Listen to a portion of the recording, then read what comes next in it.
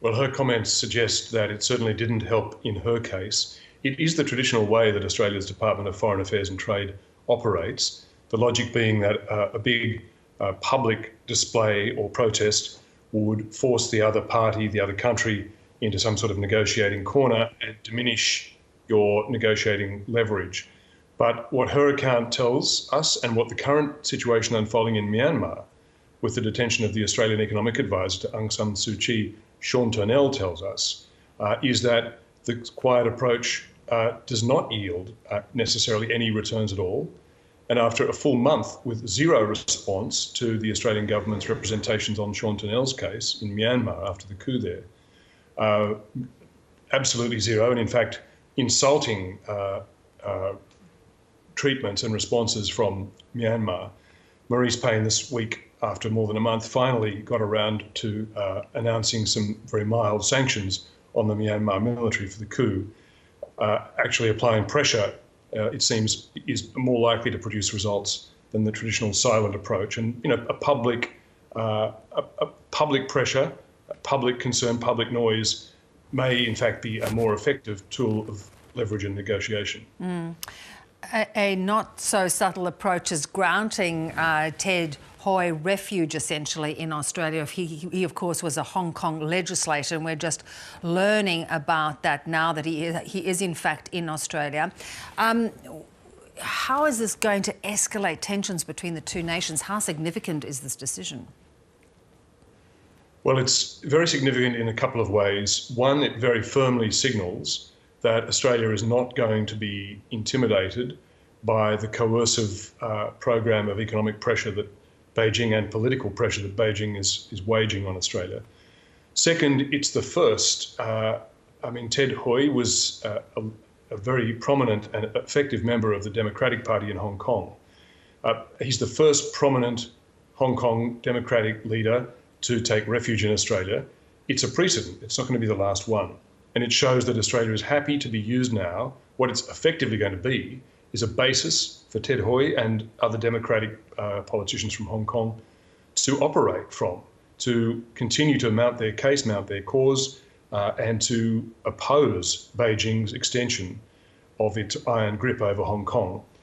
So, of course, Beijing will not enjoy this. Beijing will complain about this, but it does represent a firming of Australian resolve and an important statement of support for the democratic principle and for democratic Chinese communities around the world. How effective can using Australia as a base for criticism for continuing their campaign against China be for, people fleeing Hong Kong?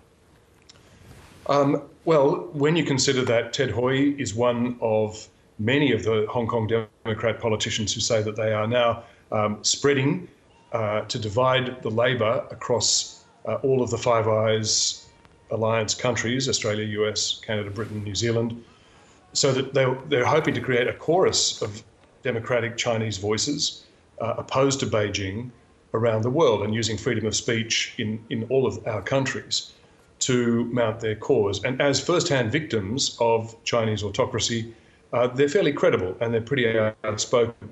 And to answer your question, how effective can they be? Well, probably the best measure will be the level of Beijing's irritation, which will be intense. Beijing, as you know, Bev, claims extraterritorial application of its national security law. So anybody in Australia or Canada or anywhere who dare advocate, for example, for the independence of Hong Kong, according to Beijing, wherever you are in the world and whomever you are, you're going to go to jail.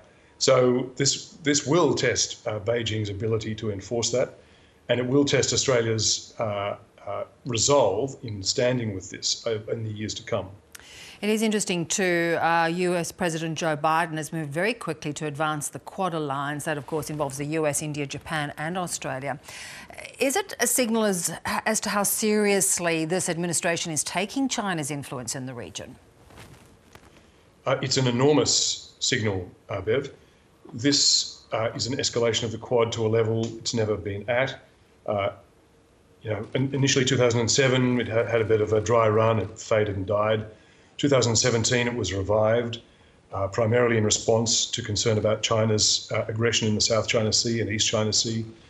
It escalated from officials level, then went to foreign ministers, and now what we're about to see, apparently by the end of this week, is the first leaders' meeting of the Quad. Now, this is giving real political weight and real political resolve to a nascent new alliance, which just 3 years ago, Beijing, by the way, said was going to, quote, the Foreign Minister of China, Wang Yi, said it was going to dissipate like foam on the ocean. It was just a lot of nonsense. Well, Beijing, in response to Beijing's own aggression, pushiness, belligerence around the world, these four countries are now increasingly resolved to oppose. They say not, they say it's just about keeping the Indo-Pacific free and open, but we all know that it's clearly designed to try to check Chinese aggression. And Scott Morrison, in his comments, very interestingly, gave this a whole regional application by saying the Quad would help Southeast Asia and the Southwest Pacific maintain its stability and its sovereignty. It is interesting, Peter, because there's been this long-held argument, of course, that because of China's economic bulk alone, they cannot be resisted, and in fact, these alliances will not prove to be effective. Do you think that is going to be the case? Is there any precedent for us to look at to say, no, they can be resisted?